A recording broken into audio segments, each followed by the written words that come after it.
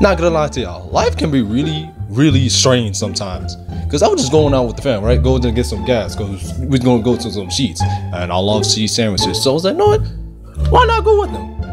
When we get to the gas station that was cheaper, we ran into an odd situation to say the very least. Of course, I would be, more putting mosaic on the people's faces, hiding identities, cause I'm a nice guy like that.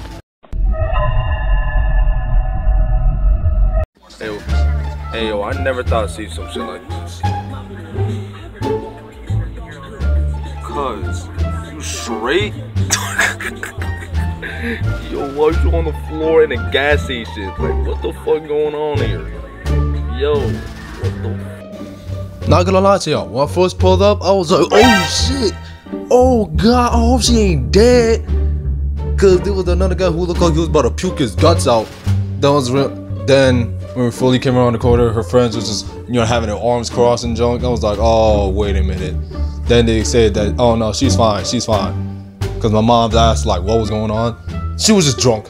That was all that happened. She was just drunk and on the floor in a gas station that had a wet floor. But anywho, actually, before I tell y'all about the rest of the night, all this happened when at like 12 to like 1 a.m. Just to make things even fucking weirder.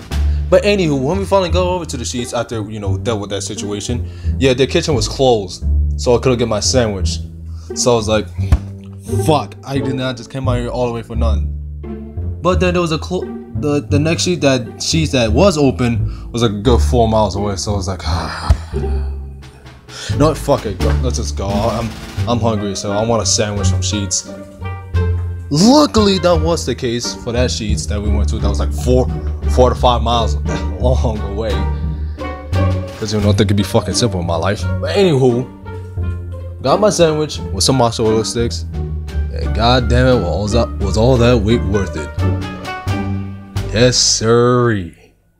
Yes, sirree. No, and this little story goes to show you that even if you think you live the most normal, boring life could always throw you a random ass curveball. Just because fuck you, that's why. So yeah, that's it for me. It's been your boy Z now. Peace!